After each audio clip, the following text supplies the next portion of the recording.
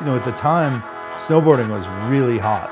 The snowboarders were up in Alaska and they were bombing stuff and riding stuff super wide open.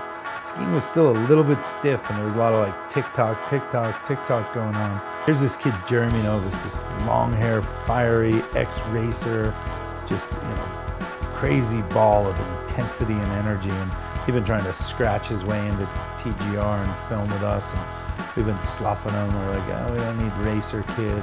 You know, it worked out one day. We had a seat and we put Nobis in it. Somebody was trying to talk to Nobis about like slough management or something like that. And he's like, yeah. We give him the count, 3, 2, 1, and he goes and he just rips.